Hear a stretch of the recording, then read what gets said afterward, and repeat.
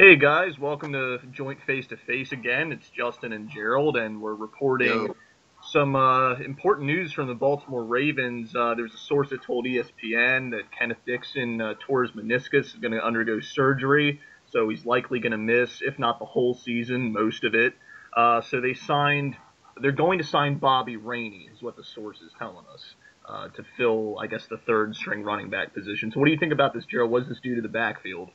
well, I mean, it's a hit to the backfield that's already been struggling in years past, so it's going to be interesting to see what happens. I'm a little pissed off because Kenneth Dixon obviously got some usable yardage last year. Unfortunately, now we have to go without him, but Rainey should be able to pick up the reins. Yeah, no pun intended.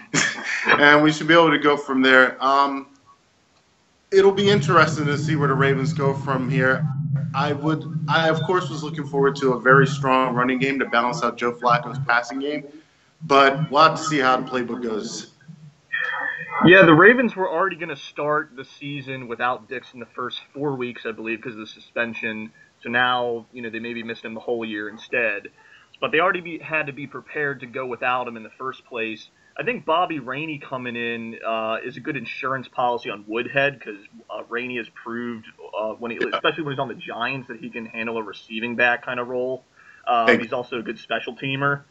But I think the backfield will be fine because Woodhead is a very underrated signing for the Ravens. They definitely needed someone that's going to fill more of that Ray Rice void.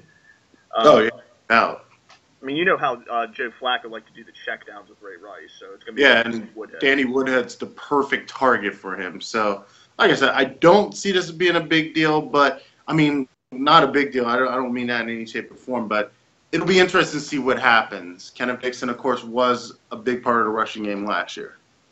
Yeah, so now I guess most of that void's going to have to be filled by Terrance West now, who was capable last year, so, maybe he'll keep it going this year. And then Woodhead will handle the receiving, so that's kind of what we expect.